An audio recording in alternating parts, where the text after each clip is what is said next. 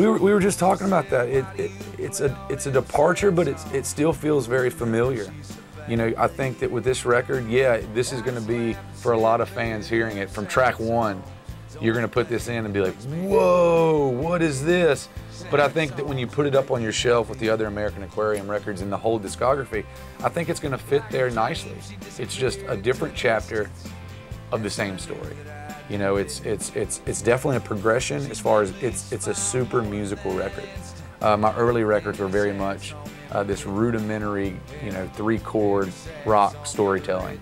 And it's really kind of evolved into, there's some musical parts on here that are just mind-blowingly cool. And it ranges from like the American rock canon to like folk songs to, like we were talking about, it really incorporates, there's R&B tracks, there's like Latin tracks.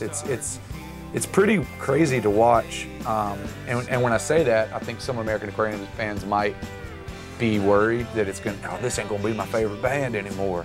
But I think I think they're gonna find out these songs stack up against anything else I've ever written, which is really nice. Yeah, man, I think the songs are so great that the treatment was all that had to be done. It's like these songs were written with care and expertise, laser precision, you know, in a lot of cases. Oh, thanks, man. Yeah, man.